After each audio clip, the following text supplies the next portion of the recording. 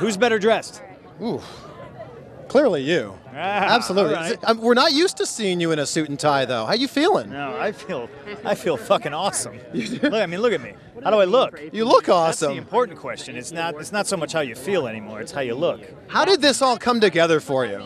Oh, you know what? I've had so many friends in and out of the music business, both in front of the camera and behind the scenes, that I was asked a long time ago. I think, honestly, originally I was asked to host it, but I had prior engagements that wouldn't have allowed me to be here on a Monday. And those fell through, and then now here I am. I'm hosting the red carpet. I'm doing all kinds of stuff. I'm all over the show tonight. Everyone's going to be sick of seeing me. They're going to hate me, you know. But that's basically how it all happened. It's just kind of years and years of connecting and having friends, and you know, it being a good fit. What have the last 6 months looked like for you?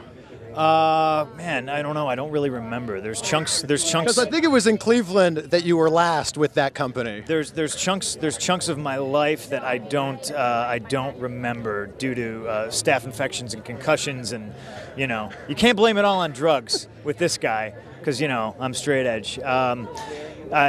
What's been going on in the past 6 months? Boom!